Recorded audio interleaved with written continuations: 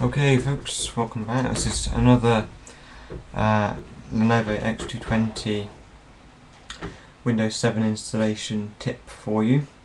When you install Windows 7 without SP1, unfortunately, as soon as you do Windows updates and reboot, it BSODs and reboots and BSODs, and it can't fix itself, and you have to go back and uninstall all the updates, and it's a pain.